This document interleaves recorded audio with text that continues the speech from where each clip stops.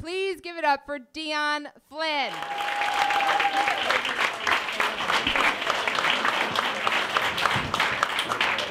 Okay, hi everybody. Yes, I am Dion Flynn, and I do play Barack Obama on The Tonight Show. Let's just face it, though, I got the job because I look like if Barack Obama had a baby with the Grinch. Okay, good. So you're laughing. That's good. Now let's start the story. The story is serious, and don't laugh at anything I say in the story. No, I'm kidding. I was the only brown kid in my trailer park growing up. And really, I was the only brown person in the trailer park because my parents were both white as well. So it's really complicated because my real mother, she had me with a black guy, and then she found a white husband, and they both raised me. So all the time that I was growing up, I had two white parents. I was very confused, very isolated in that whole situation. So I'm going to tell you the color probably of everybody. And when you're biracial like I am, you get to tell what color people are in the story, and you get away with it. It doesn't matter. You have special dispensation. Okay, so here's the story. Things were tough enough, being the only brown kid in the neighborhood. Then my mom decided in like the late 70s to have a hysterectomy. I don't know if she decided, it kind of got foisted upon her or whatever, but it changes you when you have a hysterectomy. It's like she went a little kooky. So she started doing some things that had some impact on the house. She had an impact on my dad, my white stepdad. He started to, whenever I would go to him and say, Mom's acting a little kooky, he would not give me much support. He would tell me, I guess to try to neutralize the fear, he would tell me something bad that happened to him. So I'd say, Mom's acting a little kooky. He'd go, yeah, well, they ran over my knees when I was working at Walsh's Lumber with a forklift. So I'm like, no help there, basically is what I'm getting. And my mom, the change that happened with my mom, she started taking us to horror movies. A lot, like after she had her hysterectomy. All of a sudden, we're going to see like Silent Scream with Yvonne DiCarlo and The Shining. I saw The fucking Shining when I was 10. This old lady coming out and her skin hanging off, and Jack Nicholson and an axe to the belly of Scatman Crothers. It was too much for a 10-year-old. But the worst movie that my mother subjected me to, and this is a tribute to the brilliance of acting and artists, was Bette Davis in Whatever Happened to Baby Jane. Yeah, thank you. Fine, I can put this down now. Where were you guys in the trailer park? You don't show that to a kid. She showed it to me on the afternoon movie down in Maryland. And it was, no one should be allowed to watch that performance. Though, for the few of you that don't know, Bette Davis is like a child star in the movie, and she abuses her sister, who she blames for her life going wrong or whatever. And she feeds her sister a rat, and her sister's dependent upon her, and it's Joan Crawford, and she's in a wheelchair, and it's fucking hell, man. And she's so brilliant in this role that I was terrified. And so my dad comes home, and I go, Dad, Mom showed me this afternoon, showed me, Whatever Happened to Baby Jane. He goes, you know what happened to me back in the Navy? What they did in the mornings was they'd pick up the bunk, and they would drop it in the Navy. The drill sergeants would wake me up. I'm like, get out of here. Forget it. I give up, right? So we have ice cream that night. I go to bed. And I'm in the bed, and I'm seeing, like, this would go on for years, but this is the first night of this shit. I see Bette Davis's face, like, above me, like, floating in the room in my trailer. I'm a mimic, and I've always been a mimic, so I could pick up words and remember them and the voice and everything. So it was very vivid, and she's there above me. I've written a letter to Daddy. His address is heaven above. The letter says, Daddy, we miss you, and something other with love. Instead of a stamp, I put kisses. The postman says that's best to do. I've written a letter to Daddy saying and then in the movie, she comes out of the dark and she sees how old she is. Love you. And she gets freaked out by her own visage, right? And she's got these little ringlets and these bows in her hair, and she's in a little dress, but she's old, and it's really freaky. And I'm seeing that every night, and there's no hope for me anymore in the bed. So my dad goes by to go to bed, and I say, Dad, and he goes to the bedroom, what? I go, that thing you were saying about the service, I'm just making up anything just to try to talk to anybody going by to help me, possibly. Dad, will I have to join the service? And he gets in the, that sounds like a good question posture. He goes, will you have to join the service? I'm not sure. Maybe. Good night. Boom. And he's gone. So I begin to masturbate frantically. I had already known about masturbation, but this was the first night I used it as a sleep aid. And I'm afraid to go down the hallway because I know to the right it's Yvonne DiCarlo and I know to the left it's Bette Davis. I literally can't leave my room to urinate. So I urinate in the Lincoln Logs canister at the foot of my bed. Oh, but don't worry. The sides of that are made of cardboard, so it absorbed the urine and became a bloated version of its former self. As did I. After the next morning, my mom sleeps till 10, 11, 12, noon. She can't get it together. God bless her. These people are in their late 20s. Okay, I get it. But there I am by myself, putting it together in the trailer. I go to the freezer. I open it up. I take the Seal Test Heavenly Hash that we ate the night before. You remember in the little square box? Yeah, you know what I'm talking about. Pull that out. I flip it over because I know I'm going to be sneak eating. I open the bottom, which is nice and good, and I start tunneling in and eat it from the bottom. You know, and like, I don't know, like the French when they're tunneling in the English and they meet in the middle and made the channel, you know, and they probably like knocked, hello, are you there? Whatever. That was me. Like some fucking kind of squirrel or something at the factory, you know. I don't know what I was thinking, that they wouldn't catch me, or so I flip it back over. I'm done eating. I put it back in the freezer, and just like Danny in The Shining, I cover my tracks. And I begin to get fatter and fatter and fatter because I eat all the time now, and I'm masturbating compulsively. And my head is getting foggy. And when your head gets foggy and you start to get fat, you don't get along with kids, you don't do well in school, suddenly I failed the 9th grade. From age 10 to, I guess it took about till like 14, 15, 16, I failed the 9th grade. And this came up on my mom's radar of things that we should be alarmed about. She was like, something's happening. I better get to man my post. And she said, well, we're going to do something. And a little under 2 years later, she took an action. And she took me down to the recruiter's. She took me down to the recruiter's office down at the Tollgate Mall down in Maryland. And this, just so you get a visual, the Tollgate Mall is a wooden mall. Just so you can see it, it's like a mall made of wood. I've never seen another one like it. So anyway, we go down there to the recruiter's office, and this is the black guy. And she drops me off with this black guy, and he says, yeah, well, you know, can I talk to him? Because I don't really want to join the Army. My mom's sending me down here. Yeah, that's fine. That's fine. Can I talk to him? Can you just? And my mom went off to Joann Fabrics to go hang out for a while. And me and the guy, we start talking. Now, the guy was impressive. He was a black man. I didn't have any black authority figures, really. He had a mint green short sleeve shirt on. It was summertime. He had these colorful ribbons, you know, here on his breast pocket. Nicely, like, ironed pants. And he had these shoes that looked like hardened tar. They were so shiny and patent leather. So I was out, yeah, what? He was like, come on out here. Why don't we go outside here? He goes, and he took me to the parking lot, and he goes, you see that 1986 Cavalier, that brand new Cavalier, Chevy Cavalier? And I said, yeah. You see with the government plates on it? Yeah, I see it. That's mine. Uncle Sugar pays for the gas. You like that, don't you? And I was like, yeah, you'd like something like that, wouldn't you? Yeah, I guess. You know what I do? What?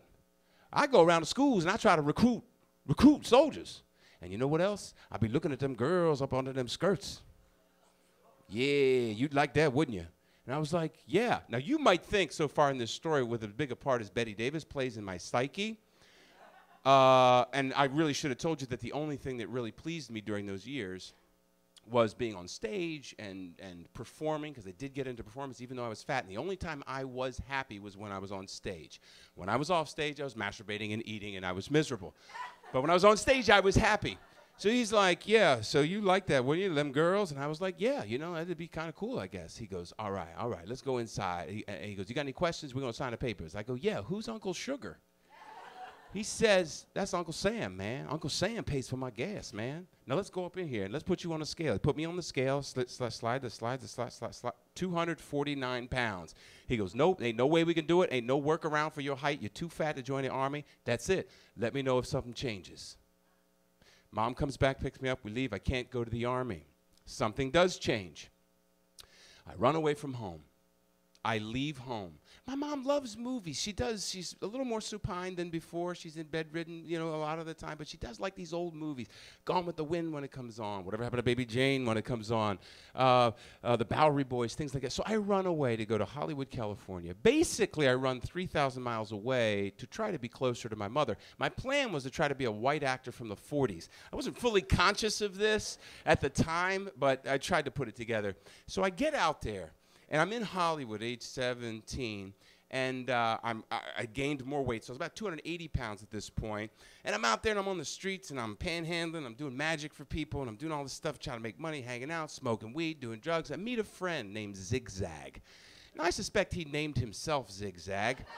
He had a zigzag tattoo, but it was a black guy. And and we became friends. He was really mellow because he smoked a lot of weed, so we got along. We're hanging out in front of Mann's Chinese Theater, where they're giving out tickets to go see shows that they're filming, like they do in Times Square here. And they're giving out tickets to 2 different shows. Well, a bunch of different shows, but 2 we had to choose from. One was a show I'd never heard of called Married with Children, which was shooting in April of '87. So I was like, I never heard of that. I don't want to see that. And the other one was Our Magazine. You remember that with Gary Collins. Anybody? No, not many people. Some people, who knows? A lot of us older folks, we do remember.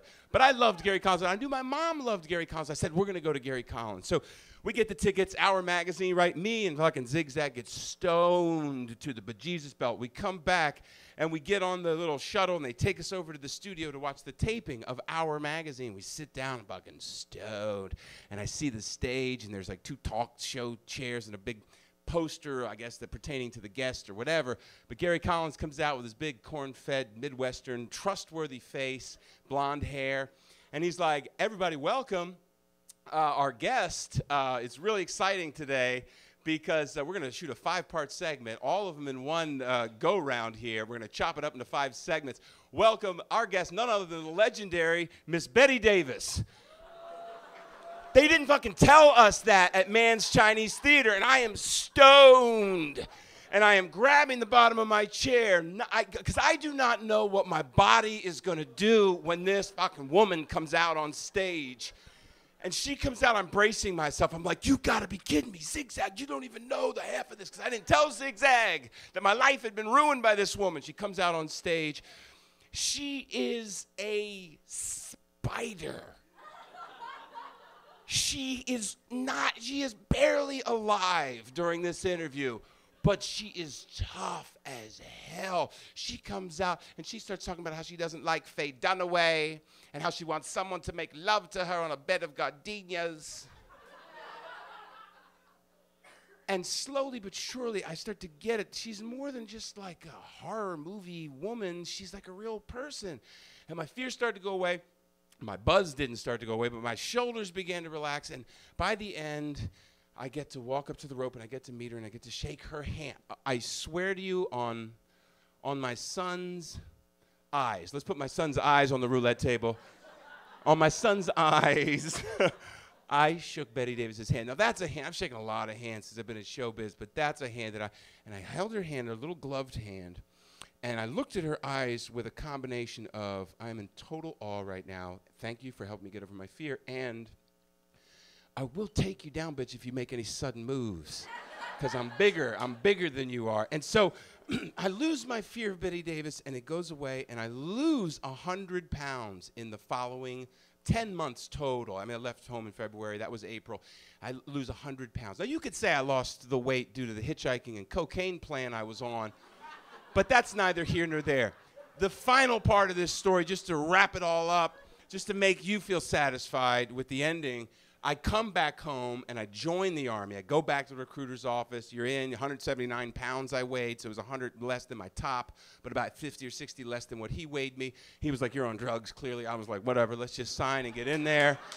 He didn't give a shit, you know. He was just making his numbers. And so I went to the Army. I go to the Army, get the basic training, and 2 drill sergeants come up on my radar in basic training, Drill Sergeant Bell and Drill Sergeant Francisco. Drill Sergeant Bell on the first day says, and none of y'all going to be going to the motherfucking candy machine. If I catch you by the off-limits candy machine, I'm going to have your testicles for a necklace. So candy is off-limits. And Drill Sergeant Francisco tries to imitate a lot of the black drill sergeants, but he's Filipino. He had a little bit of trouble doing that, but he was... Drill Sergeant Francisco had a pockmarked face, was enormously muscular, had a dragon tattoo going up one leg and a tiger tattoo going down the left leg. We didn't find that out the first day, but we did later on. Don't ask actually how we found that out. And he would, the black drill sergeants would go, well, you better do what you're supposed to do and don't fake the funk, Private. And Drill Sergeant Francisco would try to imitate them, you know, try to get on board with them. You better do what you're supposed to do and don't you fake the funk, Private. So he's in your face, and you're trying not to laugh, and you're still scared. It's such a mix of fucking emotions. I shouldn't have to go through that shit. Anyway, 6 weeks in, I say, fuck this. I'm in masturbation, drug withdrawal, sugar withdrawal. I need something. I gather all the guys. I say, I don't care about the off-limits candy machines. Give me your quarters. I'm going to the candy machine. I'm going to empty the thing. I get a laundry bag. I go outside everybody's laundry quarters. I empty that motherfucker. I took even the bullshit candy like Chuckles that nobody ever buys. You know what I'm saying? Cleaned that bitch out and was on my way back. And Drill Sergeant Bell, testicle necklace, he goes, Flynn, where you coming from? I go, the laundry, Drill Sergeant. He goes, bullshit, because you came from around there. Get in my office. Boom. Empty out the bag. There's all the candy. I'm totally busted. Get a parade rest. What the fuck are you thinking? Standing at parade rest. It's a modified position of attention. My arms are behind my back. Couldn't be more vulnerable. And I said to him, I don't know. He goes, well, I'm going to go get Drill Sergeant Francisco. And I was like, Jesus Christ, no, please, no. And truth starts to bubble up from my core, up my neck, and out my mouth. And I just say to him, I pull up my shirt. I show him my stretch-marked stomach, my saggy skin from having lost 100 pounds. I show him my belly. And I say to him, it just comes out. I say, Drill Sergeant, I said, I've always dealt with my problems with food. And I'm crying. This guy, with all that he knows about drill and ceremony, has no idea how to deal with a crying 19-year-old man. He goes, I'll be back with Francisco. He backs out the door, and I'm there crying, thinking about the trailer and my mother and their struggles and her drugs and her imminent death. I mean, it appears at that point it ended up being that. Whatever, all the way through, the eating, the drugs, boom. He comes back, and he goes, you know what? I go, yes, Drill Sergeant. He goes, why don't you just get on out of here? And I said, thank you, Drill Sergeant. And for just 1 second, I made the eye contact with him and with the candy and with him that said, should I take that with me? And he was like, don't even fucking think about it. And I left, and that was how I got over my fear of Bette Davis and the drill sergeants. Thank you.